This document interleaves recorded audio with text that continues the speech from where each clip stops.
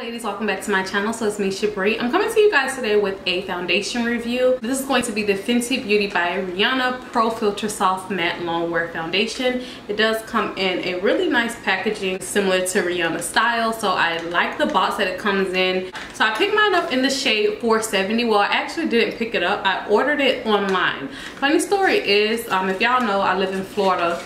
So we just experienced Hurricane Irma, and I went to Sephora to pick up the foundation, but they were actually closed in preparation for the storm. So I went online and ordered it, and I just picked my shade based on the color guide of it. And online on Sephora's website, they kind of explain to you the undertones that some of the foundations or that all of the shades have. So I picked it based on that. I picked it up in the shade 470, so it looks like this. And as you guys can see, it is just a little bit too red for me, which is surprising because online the shade 470 was explained to have like neutral undertones. So this is, like I said, a little too red for me and a little too dark for me. So I went to Sephora yesterday to exchange it for my correct shade. And y'all know we went in, us black women, we just went in and bought out all the shades. So they're actually, I believe she said from shades 370, I don't know, something like from the shades 300 on down to the last shade that were sold out. So all of the black girls, we did our thing in the store, we showed up, we showed support, and yeah, that left me with not being able to get my or purchase my shade. But I did get a sample of the shade 450. The shade 450 dried down a little too, not a little too dark, maybe like a quarter of a shade darker than my skin tone, but it was better than getting shade 440, which was too lighter. The Sephora representative did explain that Rihanna's or Fenty Beauty, they weren't expecting such a large sellout of the darker shades, so they actually didn't have any of the shades in stock, like they ran out from what she told me. So she said they're expecting to get a replenishing of those shades around September 25th, September 26th, so in about a week or so. So I will go and pick up or exchange 470 for the correct shade. Now the bottle is very nicely packaged. It comes in a nice frosty bottle with white writing that says Fenty Beauty. It does come with the pump, which is really good, and I know a lot of people are kind of thrown off by the top being white. I am also, because makeup is messy, especially when it gets all over your finger, so I don't really care too much for the white top, but at the same time it doesn't bother me. They do claim that this is a soft matte longwear foundation with buildable coverage, so more so medium to full coverage.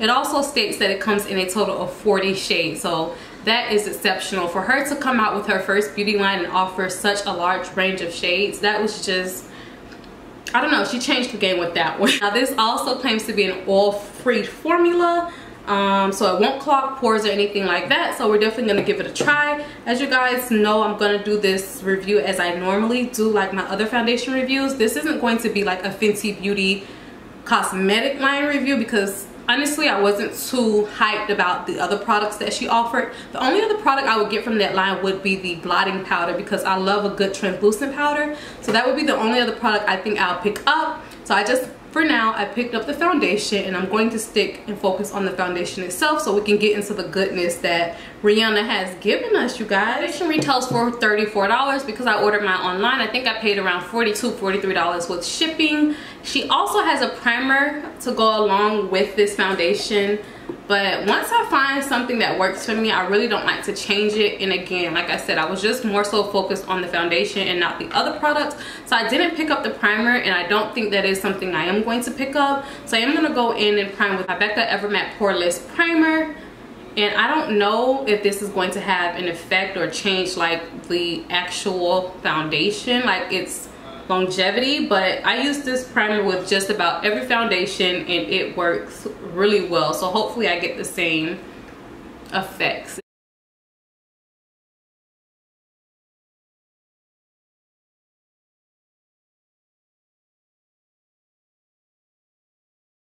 Normally I would go in and prime with my Philips Milk and Magnesia on top of this, but I'm not going to do that today because I don't want to add, sometimes the Philips Milk and Magnesia can be a little chalky, so again, I don't want to change the foundation too much, so I'm just going to use the Becca primer today. So I'm going to go ahead and shake up the product.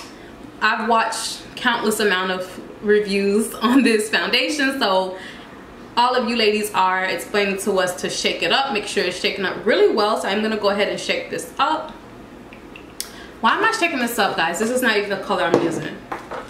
What's wrong with me? I haven't filmed a video in forever, so I'm a little rusty, but we'll get it together. So this is the shade 450 that I got. Let me actually compare it for you guys, just in case you're trying to find out your shade.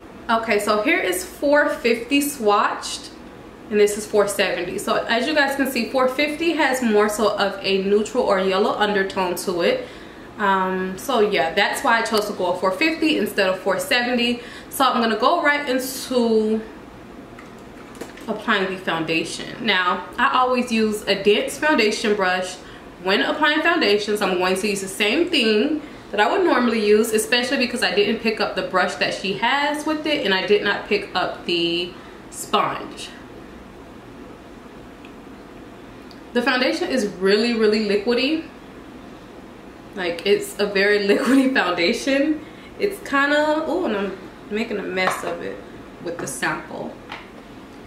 To me, the foundation, the consistency of it reminds me of the like the NARS Luminous foundation, just a little bit. It also kind of reminds me of, what is that foundation called?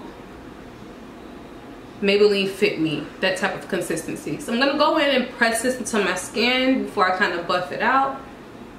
I should have had my beauty blender, because I feel like, oh, and I heard this dries down fast, so let me work quickly, guys.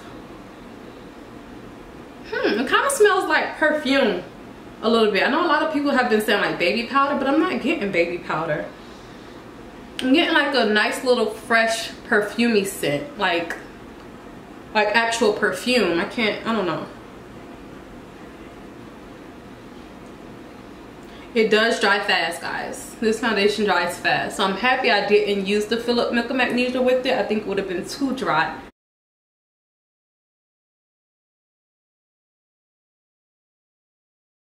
As you guys can see, like over here, I don't like how that's applying. Let me go get my beauty blender and I'll be right back. Okay guys, so I went and got my beauty blender to kind of like help everything to smooth in more. So let's see. I completely forgot that this foundation dries down fast, and I just like put it all over my face, and now I have to kind of correct it.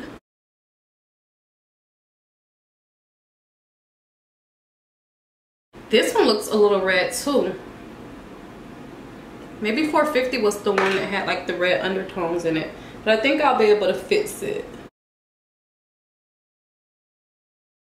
I'm not liking it. I'm not feeling it just yet. Let's add some more, because it did say medium to full coverage, so let's add some more.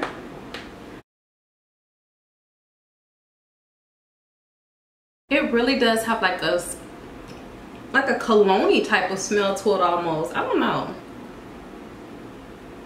Maybe, I don't think it's my brush. No, it's not my brush. It's definitely this foundation. It kind of smells like cologne. But like a really nice fresh cologne. So I definitely like how it's looking better with another layer of the foundation. Okay. That's looking better, because at first I was like, what y'all raving about? Like, I don't like it. But now it's looking a little better.